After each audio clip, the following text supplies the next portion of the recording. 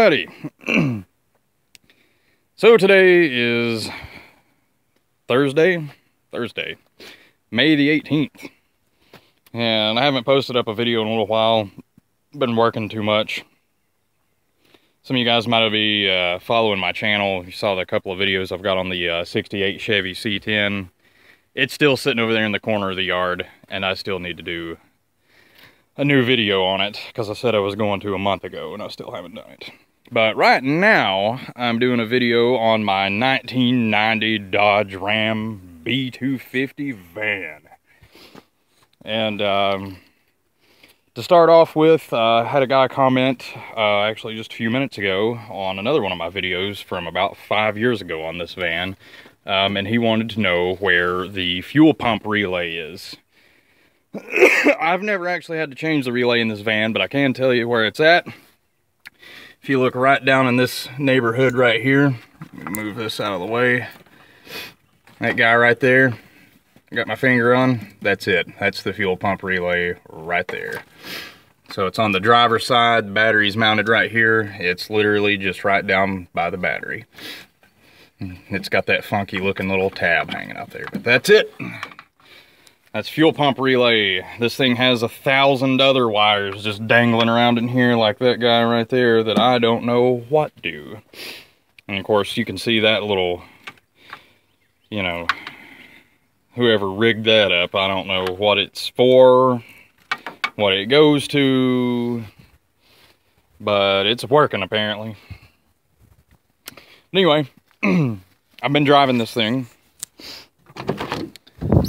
Needs to be cleaned out again, but hey,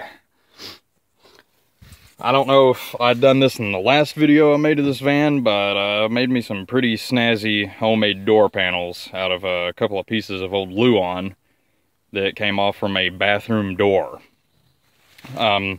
These pieces of wood on either one of them are actually original to the original door panels, and I just tore them off and painted them blue and put them back on these, and I reused the old screws and everything.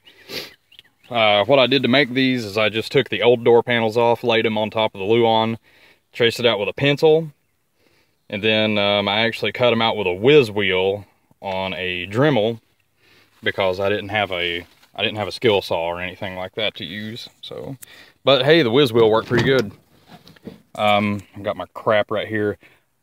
This is something that definitely wasn't here the last time you guys saw this van. I did put a bed in here. It's got a bed, blankets, everything. Did a little bit of camping. But yeah, doesn't exactly have the best looking sheets in the world on it, but it was just kind of an experiment. But I have slept in this thing several times, and it is great. It's actually, it's as comfortable as my bed in my house. We'll just put it that way.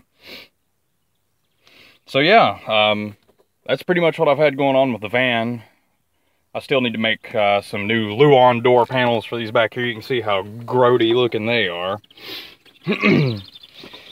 Maybe one of these days I'll get around to just tearing all this fabric out of here, and I'll put up like Luan or hardwood or simulation hardwood or something.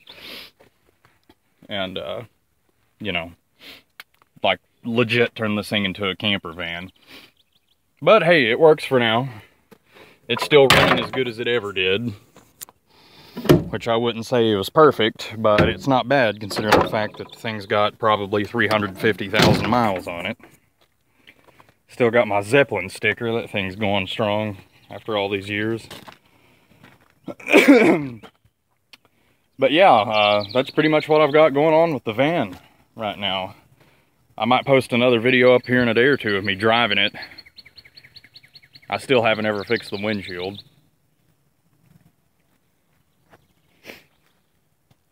But yeah, I just figured I'd make this little video, mostly for the guy that was wanting to know where the fuel pump relay was.